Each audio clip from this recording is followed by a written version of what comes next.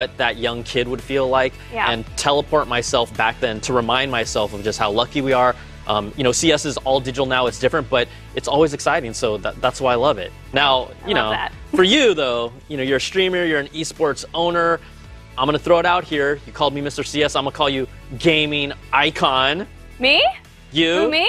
Who, you? So what excites what excites you about CES?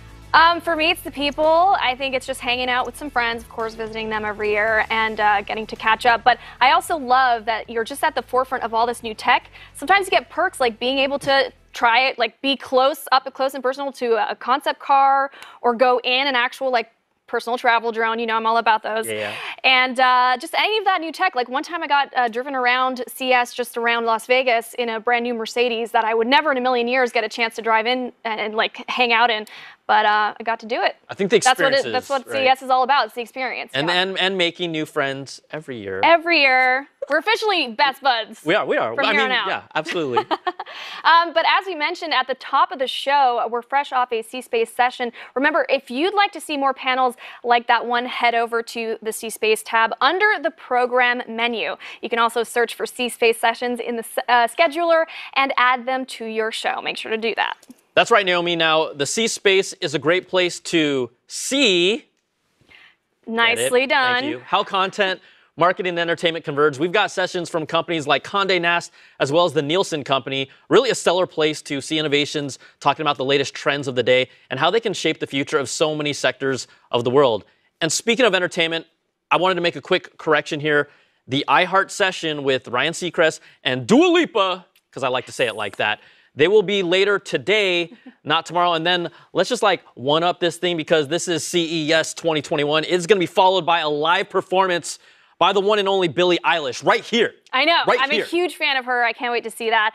Now, from entertainment to health, I'd like to welcome a guy who is helping shape the future of remote care with innovations in digital health and one impressive goal to strive for. Please welcome Omron Healthcare's CEO and President, Randy Kellogg. Welcome, Randy. Ooh, what up, Randy? Thank you, Naomi and Brian. Thanks for having me on. Oh, we love having you here. This is great. Yeah, of course. With Omron's mission of going zero heart attacks and strokes, what are the strides that your company has made toward this goal here at CES?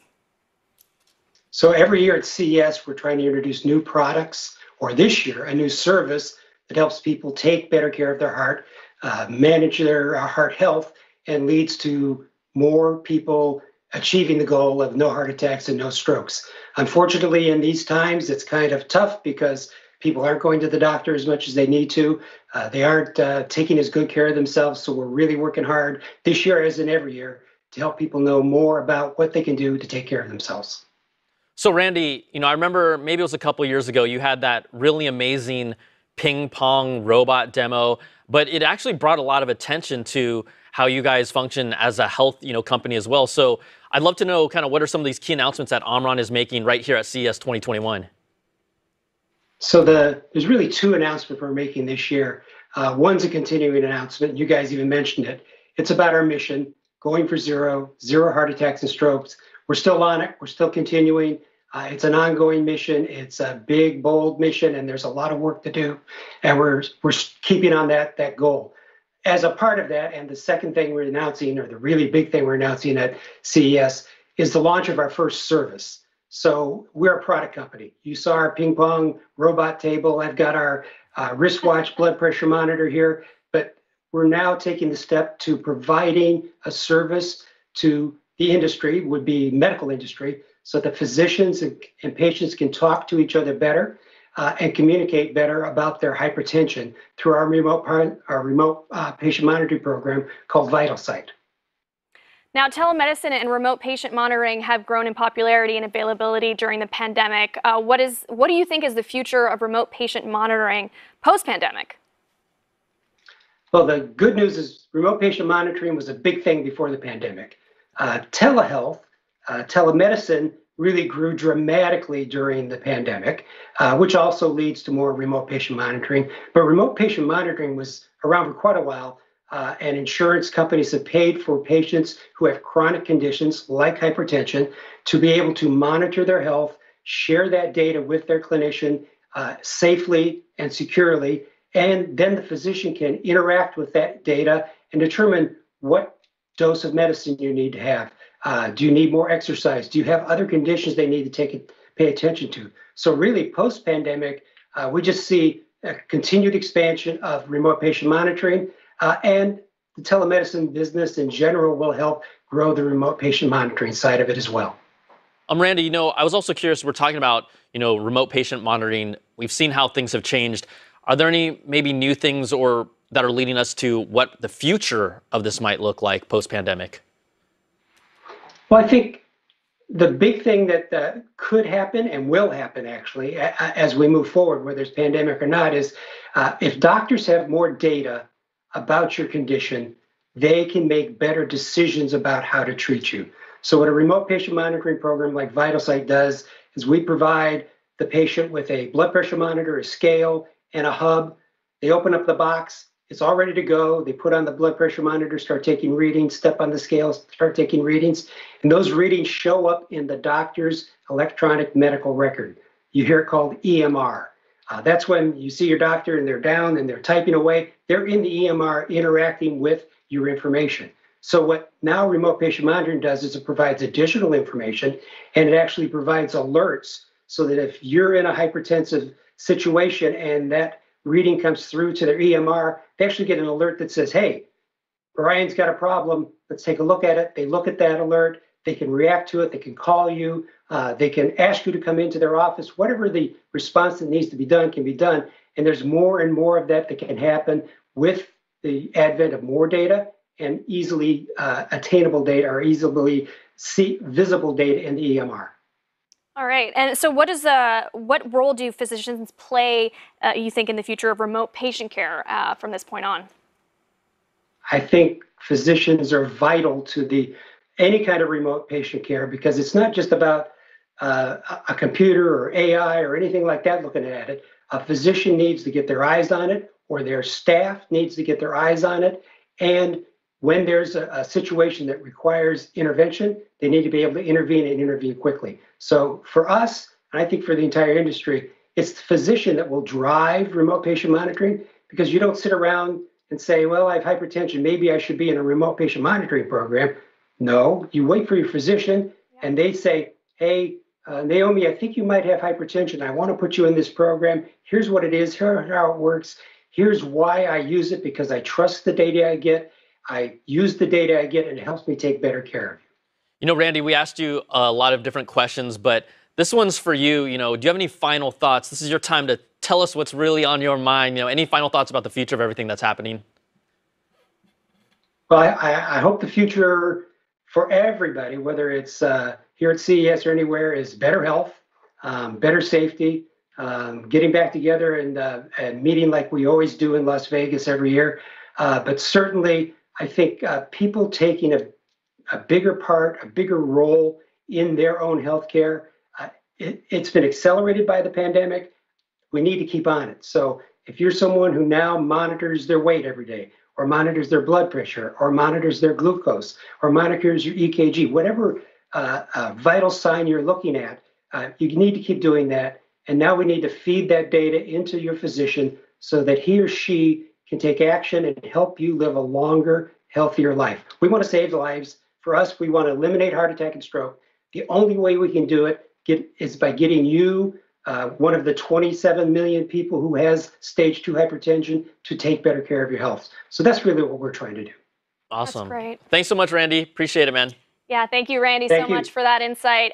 Remember, you can follow Randy through the event by searching for him specifically in the speaker directory and adding him to your show. So you can do that right now. All right, everybody. Well, speaking of things to add, if you're looking for more from the digital health community, we might just have a couple of recommendations, starting with another healthcare provider innovating in this space. Anthem has integrated their digital health platform, enabling members to better connect their claims with individual clinics and then organizing their healthcare experience like never before. So head on over to the exhibitor showcase to learn more about them. Hey, Brian, can we talk a little bit about Las Vegas for a minute? Hey, Naomi. Yeah. This all digital show, is obviously super cool. The fact that we can do this in this day and age. But who's not missing Vegas right now, you think? Well, I think a lot of people are. You know, people were not so hot on Vegas over the years because they were a little jaded. And I think if you look across the internet and what people are saying on Twitter, even written articles, people are kind of realizing, oh, I miss CES. Yeah. You look at something like this that looks amazing.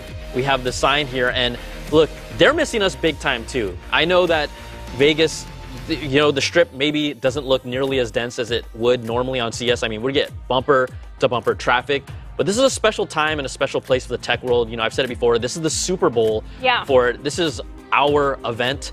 And so you and I are lucky to be here to experience it, to feel it, like that we're a part of it. But people at home that are watching at home in their pajamas, they might feel like they're missing it, but they're also really comfortable too. I think they are too. I'd be hanging out in my PJs if it weren't for being here today. I would be too.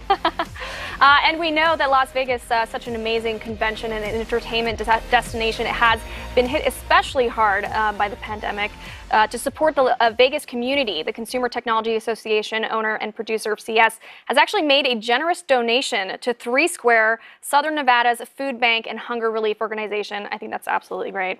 And that is so great and really so needed. If you like to make your own contribution, check this out. Go to 3square.org. We're excited to get back to business in person. And guess what? I can't wait to see you all back in Las Vegas. I mean, we've actually never met on the show floor. This is the first time. We've all been there for years. So how many years do you think you've roughly gone maybe about? Probably my first one was 2013. Okay, yeah. Yeah. I was 2008. I think this is technically year 13 for me. Oh my gosh. I know. More than a decade. Yeah. I'm an oldie but a goodie. Yeah.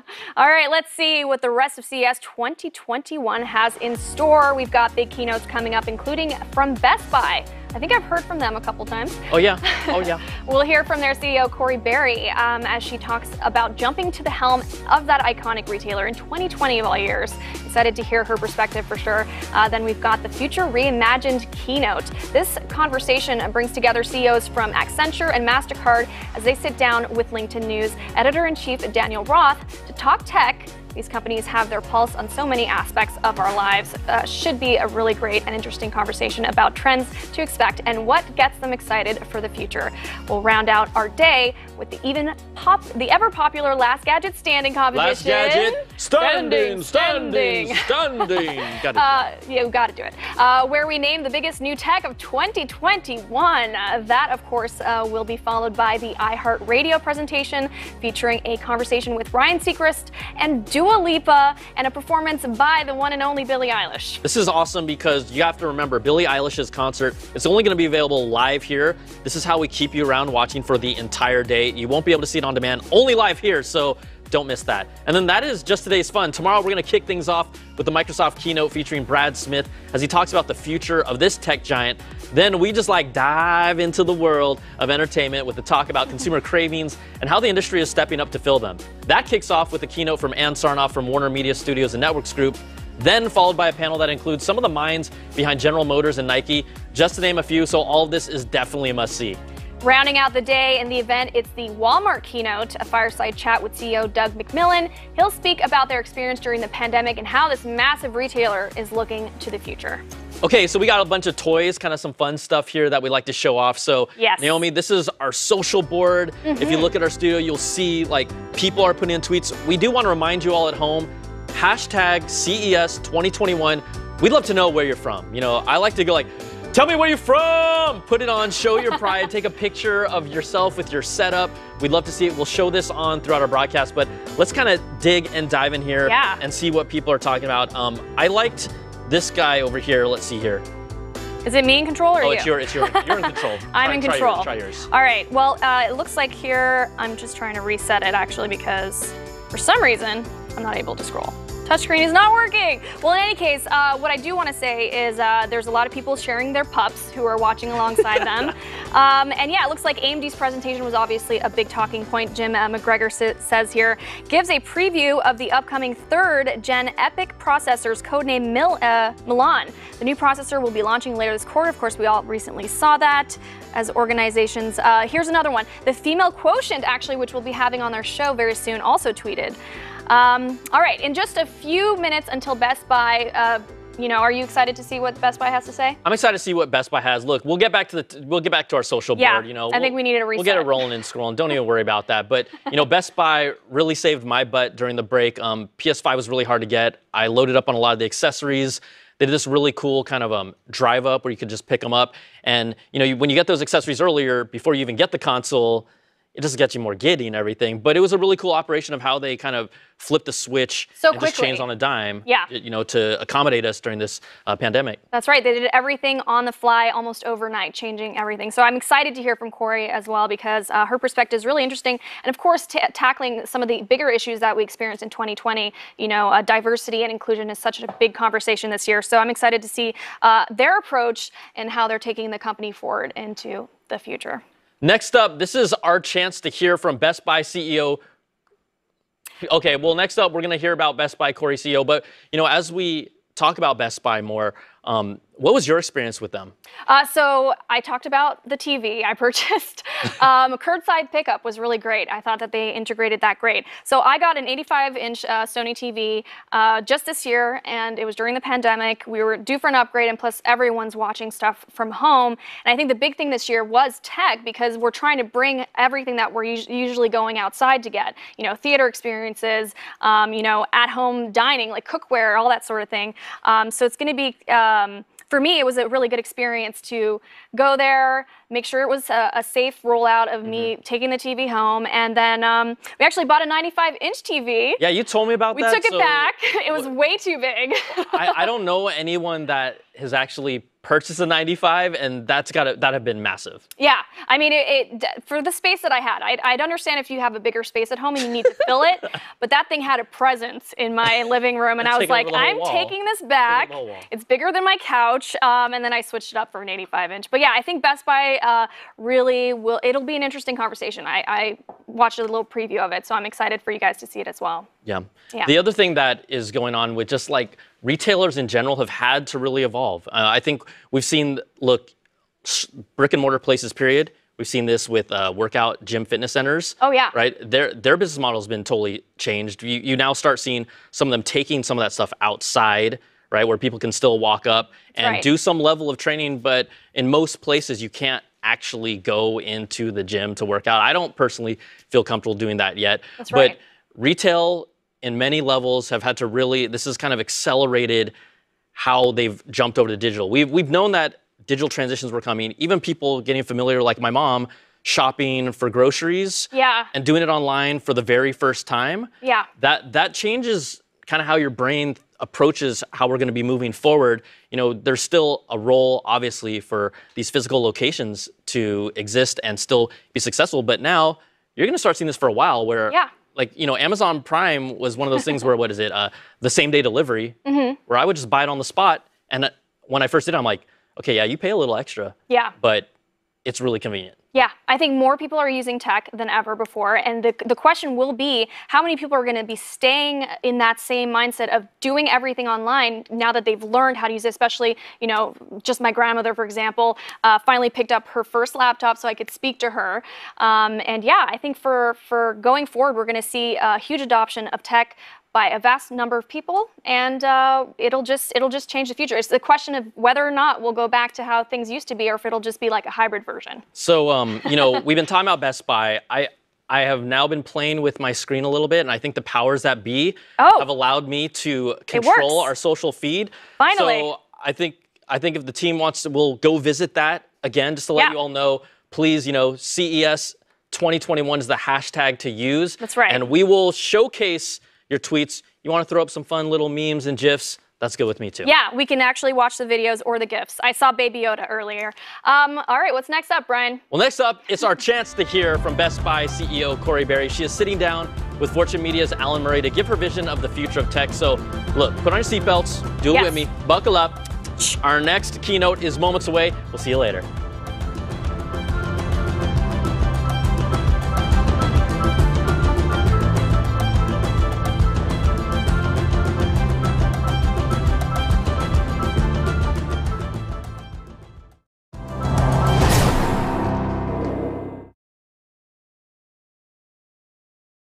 I'm thrilled to introduce our next CES keynote presenter, Best Buy CEO Corie Barry. Corie took over as CEO in 2019 after 20 years at the company. Her commitment to the organization runs deep. She knows what it means to build and grow a great team. I am continually impressed by Best Buy's ingenuity. Recently, I wrote a book about how to succeed in our 21st century innovation economy. I talked about how technology is rapidly transforming the world around us and how we must embrace change and think like ninjas to succeed. Time and again, I look to Best Buy as a shining example of what it means to be a ninja innovator. From folding in Geek Squad into its core business in 2002, to acquiring health company Great Call in 2018 to offer senior-friendly tech products, Best Buy is synonymous with innovation. For more than 50 years, it has been the place for consumers to experience the latest from the CES show floor on retail shelves. And Corie is committed to delivering on Best Buy's promise to enrich our lives through technology. Corie will be joined by Alan Murray, President and CEO of Fortune, who shifted from the Wall Street Journal editorial board to head and grow the Fortune media empire. They'll talk about Corie's vision for the future of tech, leading through a pandemic, and why diversity and inclusion are critical in today's innovation economy. Please join me in welcoming Corie Barry and Alan Murray to CES. So, Corie, it's such an honor to be with you today, and it's been an honor to get to know you over the past year. But I have to say, you picked one hell of a time to become a CEO. You never know what you're walking into in these jobs, Ellen. And likewise, it's been a pleasure to get to know you, and thank you for taking the time today. But I think every new CEO would say the first year was unexpected. I will tell you, the first year was incredibly unexpected. You have a story to top all of theirs, I'm sure. So look, I want to talk to you here about the products and how consumption habits change, because it's a great window on technology usage. I also want to talk to you about the business and how your delivery of those products changed. And I want to talk to you about leadership. But let's start with the products. What did you see after the pandemic hit? Yeah, there were really three things that we saw almost immediately. So the first was our hypothesis around enriching lives through technology became instantly the reality for every single person, meaning all of a sudden we were all stuck at home on the backs of technology. For anyone with kids, your kids literally overnight were learning from home. For anyone with large corporate offices, all of your employees were likely working from home. We were entertaining from home. We were cooking. Everything overnight became available on the back of technology, even connecting, just having conversations like this.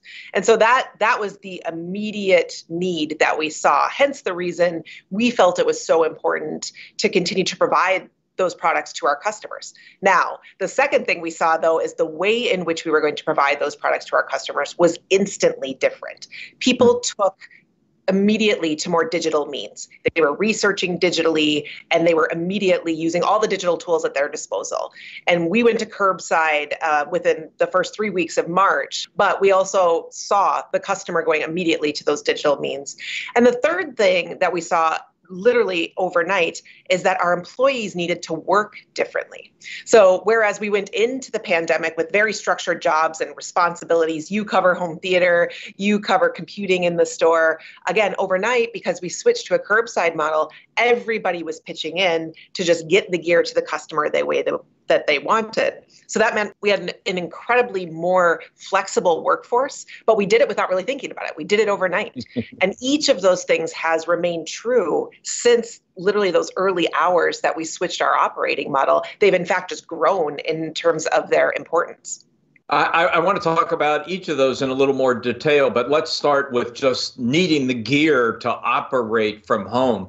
We all know the stories about toilet paper shortages. Did you have shortages? Were there products that you simply didn't have the inventory to meet the demand? Yeah, we definitely talked about that. So in our first quarter, like I said, we moved to curbside and we scaled back on some of our inventory responsibly because all of us weren't sure exactly what the world would look like on the other side. As we headed into June, we opened our stores back up to traffic, and immediately we saw that business ramp at levels we had never seen before. And of course, when you have that demand supply imbalance, you just can't keep up with it. And I think most of the people watching would realize you literally couldn't even manufacture fast enough to keep up with it. And so unfortunately, in some of the key areas around, especially that working, learning from home, but also importantly, some of that cooking and entertaining from home, you just could not keep the gear. I mean, nobody knew there'd be a run on webcams that was quite at the pace that we saw. And yet suddenly it became the hottest item that we had. And so it definitely was a challenge to make sure we had all the gear people wanted. Any other big surprises other than webcams, things that, suddenly everybody wanted that you weren't expecting? I think it wasn't so much the things, it was, especially as the pandemic has worn on, it was creating the more fulsome solutions. So it started with computers, and everybody wanted the computer. And then, Alan, as we were all stuck home staring at the dot in our computer, we realized, oh no, I do need a webcam, so I maybe perhaps look just a little bit clearer on the other side. And then I wanted speakers or a microphone so that I was clear both in what I was hearing and what I was saying. And then I wanted a nice ring light so that at least I looked maybe like I was, stepping out of my office occasionally. And it was more this idea that as you had more time to think about what the best experience might be at home, then you started bolting on the ancillary products. And I think that part was really interesting. I think the other thing that was interesting is how much people needed to entertain at home and what a demand there was on whether it was home theater so that you could stream everything you wanted, or gaming, which, everyone had kind of been waiting for new gaming console launches. And yet, even in that interim, while people were waiting, they were looking for anything they could do with their, in my case, 14-year-old boy to help them entertain themselves at home and not drive you crazy. So, one of the things that people have said about 2020 is that everything accelerated. Sort of every trend that was in place suddenly became twice as fast or 3 times. Trends was the move away from in-store commerce to online commerce. But hybrid became really important. I mean, can you talk about that? How did you compete with purely online channels that were selling the same products? One of the most interesting things that we saw, even as our online sales ramped, and as of Q3, they were up 175%-ish. 40% of those sales were still being picked up either in our stores or curbside. So there was this real demand to be able to come to the store to get this item when I wanted it, where I wanted it, as fast as I wanted it. And so for us, what became really interesting, we had a hypothesis. We had an investor day just over a year ago. And one of the things we said is we assumed this digital penetration was going to increase. And therefore, we needed to double down on our fulfillment mechanisms. And importantly, we needed to put the customer in control. And to your point, what we thought might take 3 to 5 years to penetrate this highly happened overnight. And so one of the greatest things was all of the supply chain investments we've been putting in for literally 4 years. We flexed all of those up to meet that large scale demand. But what we also did is we put the customer in control. And whether the customer wanted it on their couch, whether they wanted it curbside, whether they wanted it at the counter, that needs to not matter to us. We need to agnostically meet that customer wherever they are. And I think that's going to be the future for sure of retailing. Was it hard to get the stores on board for that? What was amazing is there's something very unifying about a pandemic. And what I mean is when you're so worried about your employees' safety, your customer safety, and making sure people get what they fundamentally need to live, that's a very unifying factor. Yeah. And all of a sudden you worry a lot less about which channel is it happening in, which store is it happening in, and some of the real magic is watching the unification of our efforts against very common and honestly very basic problems. Yeah, so many great stories about that over the year. It's kind of like the pandemic caused risk aversion to evaporate, because risk then became out there. We knew what risk was. It was the coronavirus, and everything else was unified in trying to figure out the solutions.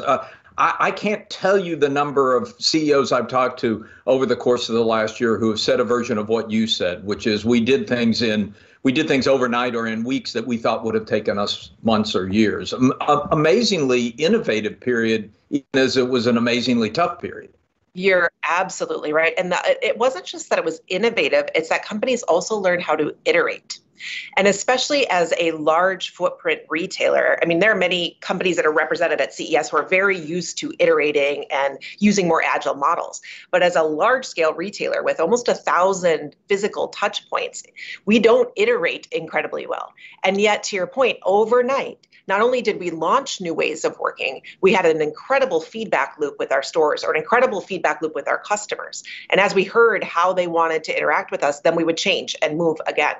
And that part I give our teams more credit for than anything. This idea that it wasn't just you launched something, you actually kept working at it until you felt like the solution was the right.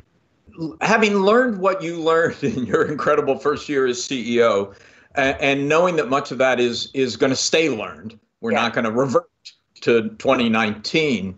What when you look towards the future, what is the role of the physical store in serving people's technology needs? I think it's going to be more broad than it's ever been. Meaning the store is going to have, as we just talked about, a massive role in fulfillment. And you're going to need to enable the store to quickly and easily get that customer whatever they need in whatever time frame they want it. Do they want it same day? Do they want it within an hour? Do they want to come in the store? Do they want to get it curbside? Are they okay waiting for us to ship it? So this idea of stores as fulfillment epicenters is really important.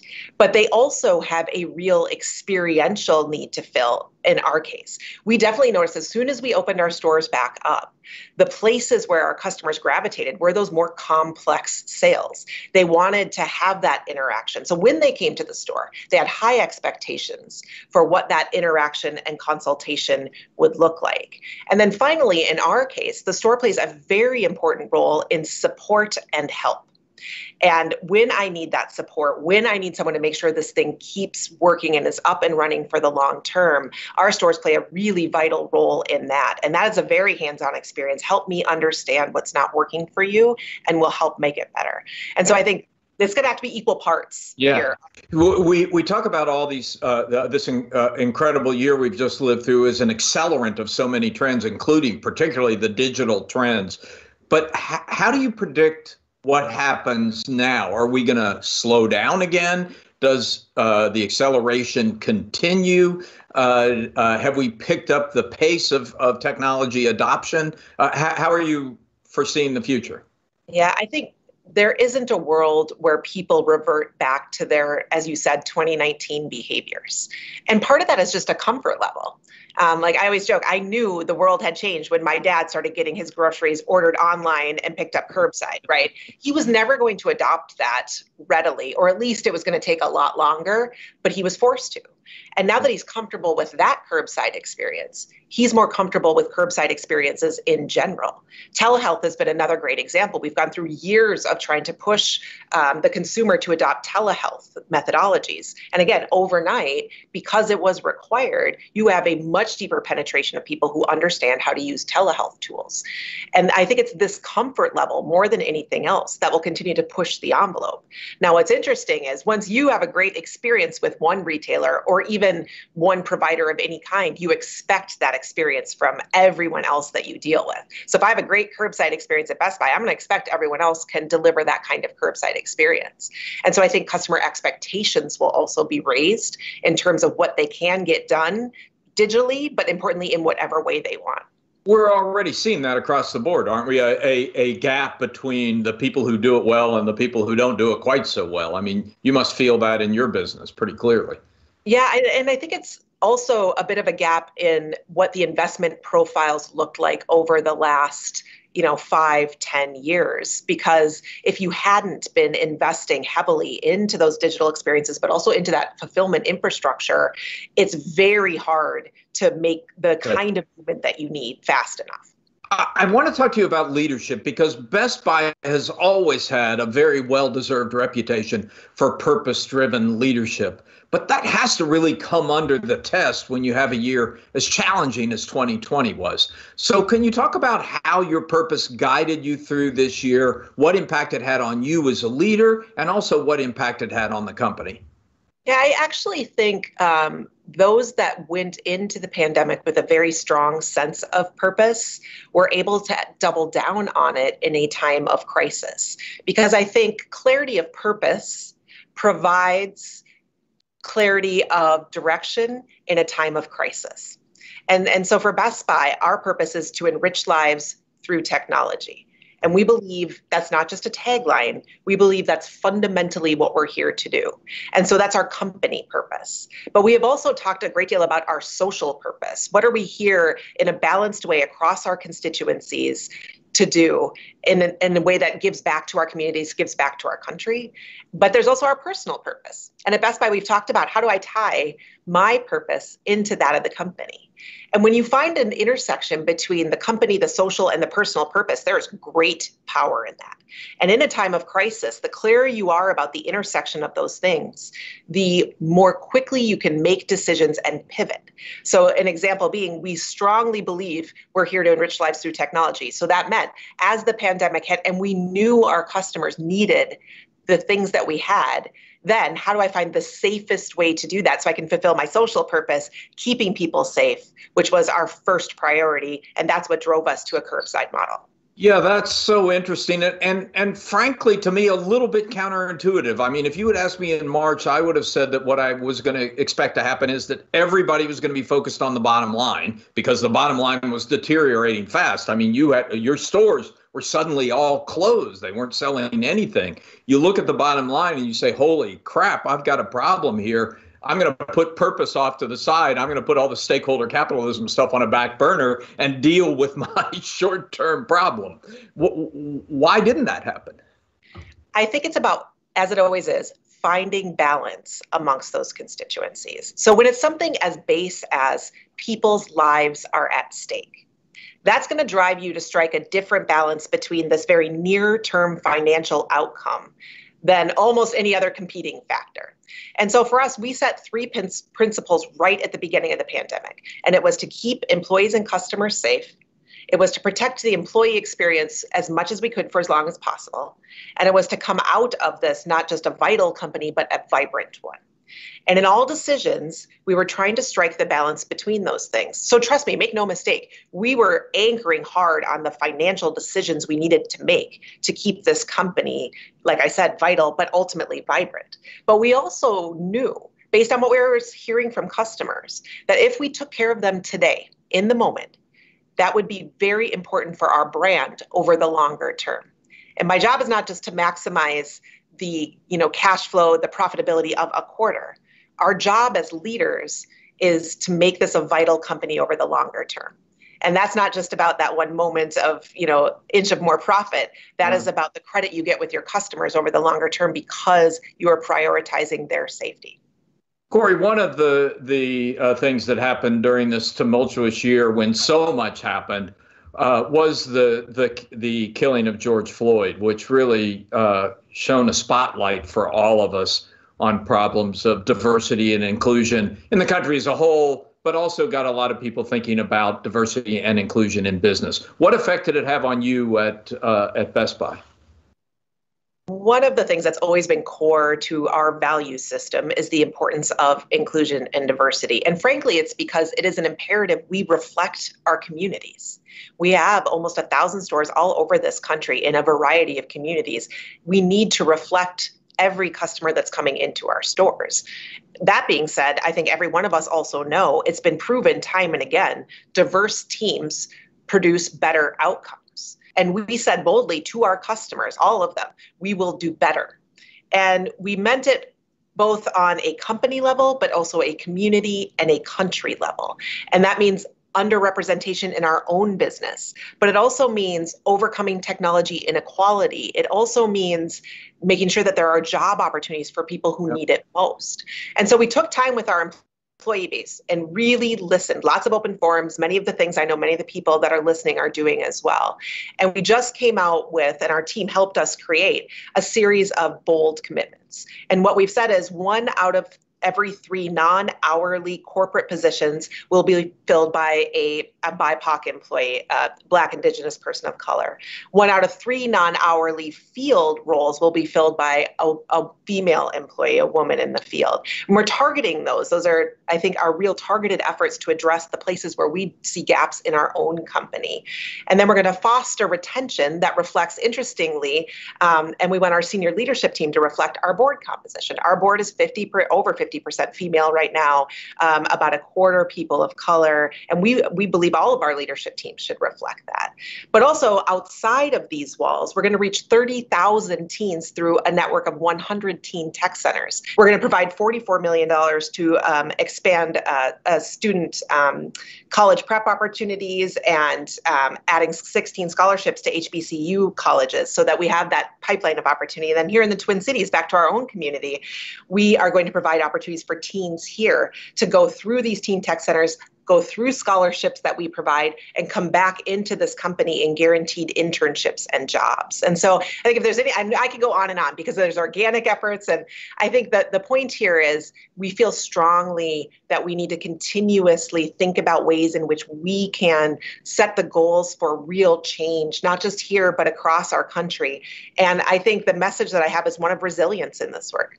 It is not just about this year or this moment in time. It is about how each of us continuously is iterating and thinking about how we drive change for the long term. Yeah, very interesting. So, Corie, I'm going to ask you to pull out your crystal ball for us. Let's just forget 2021. Take me to 2022. How does your world look different in 2022 than you thought it was going to look when you became CEO a year ago? I think we're much further down the pipe than I would have guessed on adoption of, and frankly, pull on starting with digital experiences. And that means, for many retailers, we tend to start with humans. We're just so geared to start with humans.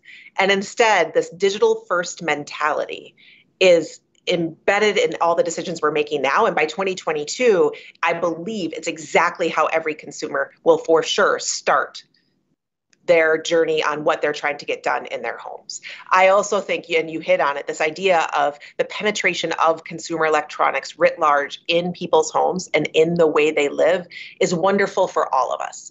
Because what's great about CE, it's innovative, it's disruptive in a very good way, and it's competitive. And that means that in the next, small span of time, more will be done to innovate, more will be done to disrupt in a good way, more will be done to compete. And that will only provide the consumer with more options in their homes. And I think for all of us, that accelerated adoption in a way that's really powerful and will continue to allow us the room to innovate and really help consumers understand what cool things they can be doing in their homes. Yeah, and how about you as CEO? How will you act differently in 2022 than you might have had you not lived through the last year?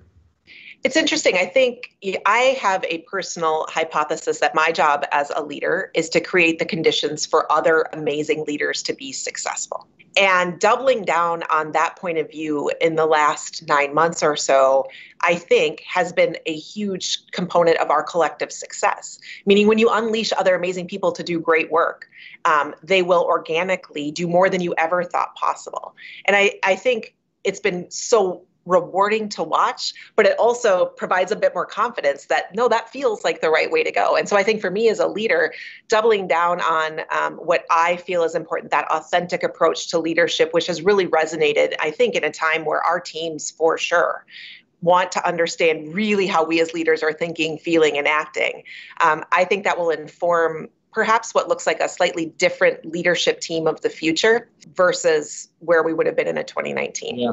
Yeah, I've also heard a number of people, it builds on what you're saying. A number of people say that the crisis has forced them to be empathetic in a way that they were not fully accustomed to. The kind of conversations they have found themselves having with their own staffs are very different. And they're much more involved in the health and well-being of their employees than they were before. Do you notice a difference there, or was that something that you all have always been on top? Well, it's interesting. Heading into the pandemic, well before it started, we had 4 leadership behaviors, and we call them our inclusive leadership behaviors, as we strive to create an inclusive environment where everyone genuinely feels like they belong. And the behaviors are vulnerability, empathy, courage, and grace. And if there's ever been a period of time where we have doubled down on what we already felt kind of in the soul of our Best Buy being, it's been the last 9 months. And so for me, it feels less like a change in how I or the rest of the leadership team are leading. It's more of an emphasis that what we thought to be true it turns out really is. Hey, Corie, every CEO I have ever interviewed has told me that there were things they learned in their first year on the job that were incredibly important and that they weren't prepared for. That the job is different than every job you hold up to that point, and there's some big important breakthroughs that happen. What would you say is the one thing you have learned in the last year that surprises you, that maybe you weren't fully prepared for? No matter how much you think you know about how you will lead in this role, you genuinely have no idea until you see the challenges in front of you. There is no way I could have walked into this job thinking, here's exactly how I will lead through a pandemic. And the pure nature of there being millions of books on leadership means no one's done it right. No one's done it perfectly. No one's got the answer. And so for me, it was really embracing this idea that there is no playbook. And you need to double down as a leader on what you hold dear, on what's important to you. And that actually, authentically, is what will help you be successful. One last question for you. We all trek to Las Vegas every January, partly to see the just acres and acres and acres of new products that have been put out, partly to see each other and to have the opportunity to be together and talk about trends and to be inspired. And we can't do it this year. What are you doing to replace that? What are the tools you can use to stay on top of the zeitgeist and what's going on in the industry? Yeah, one of the other big learnings I had over the last year, Ellen, is this idea of looking outside. You can get very insular as a company, and certainly as a leader, because there's so many pulls on your time. But prioritizing the time to look outside. And so for me, that can come in a variety of ways. I am a voracious online researcher and reader. And so I follow every single publication that is geared toward what's the newest thing, what's the coolest thing, what's the thing you should take a look at. And so I use all those tools. But I also, as best I can, I try to just get out there and look and see what else is out there. I always find our stores to be hubs of inspiration. I never know exactly every single SKU that's sitting in one of our stores. So taking the time to walk through, talk to our associates about what they love and what their customers are asking for, but really prioritizing time outside of kind of the insular walls of what we already believe to be true, and instead pushing myself to experience as much as I can the way other people are working, the things other people are using, and then the newest and latest and greatest. That's why I'm so excited we're still having this event. The event doesn't have to look the same. It can still inspire.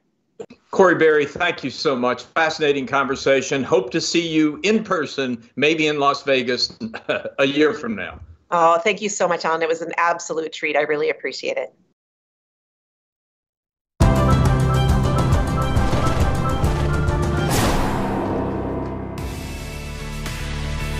I can't think of a better way to start our day than an interview like that one. Hello and welcome back to CES 2021. I'm Naomi Kyle. And I'm Brian Tong, and together we are the Wanda Twins. Or your CES ambassadors, I guess. Your guides here. So we're going to see you through the rest of the day here at CES. And as Naomi mentioned, we get to start off our day with a bang.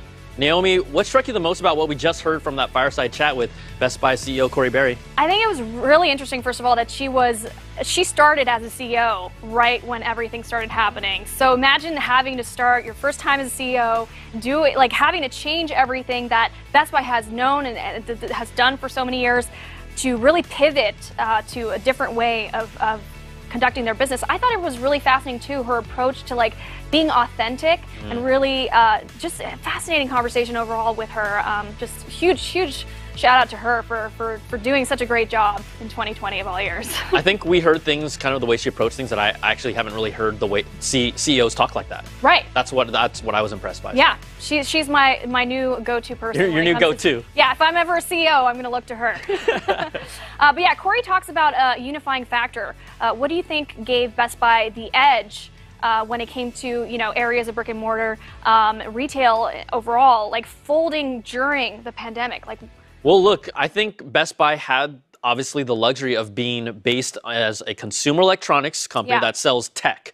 And we know that tech is how many of us are surviving, coping, dealing with the pandemic, right? We've seen webcam sales explode, people working from home, people taking class from home, everything really being remote and everything being handled digitally. So quite honestly, they were one of the unique businesses compared to others that were set for this kind of digital transition that accelerated all of a sudden.